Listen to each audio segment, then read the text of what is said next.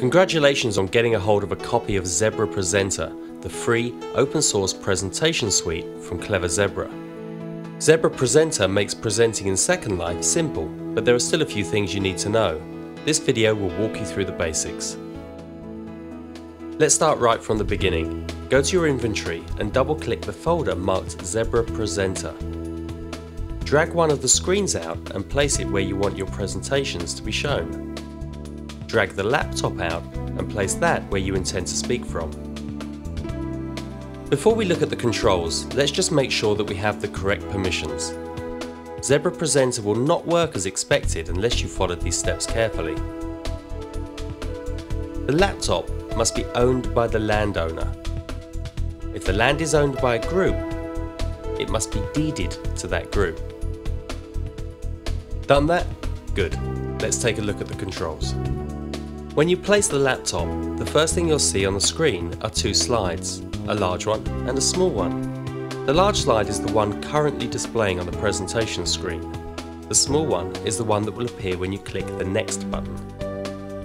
You can walk through your slides using the Next and Previous buttons, and return home using the Home button, right up there next to the power switch. When you power down the laptop, the logo texture will appear on the main screen. Top center of the laptop's keyboard is the video control. This button switches between the laptop's slideshow and streaming video modes. Make sure that the laptop is owned by the landowner or deeded to the land's group, and that you've correctly set the parcel's media URL in the About Land settings. Just to the right of the video control is the channel switcher. This button cycles through channels 1 to 4, allowing advanced setup of the Zebra Presenter for multiple presentation screens or separate slideshows. Make sure that the channel button on the back of the main presentation screen matches the channel you've chosen on the laptop, and have fun setting up multiple screens on the same channel. Now we've played with all the buttons, let's load some slides. Once you've created your slides, save them as JPEG files by choosing File, Save As, and selecting JPEG from the drop-down. PowerPoint will automatically create a new folder for your images. All you have to do now is upload them to Second Life. Log into Second Life, then choose File, Bulk Upload, select all of the images you want to upload, then click Open. After a few minutes, your slides will be in your Second Life inventory and can be loaded into the laptop. Before you load your slides into the laptop, you'll need to remove the sample slides. Right-click the laptop and choose Edit.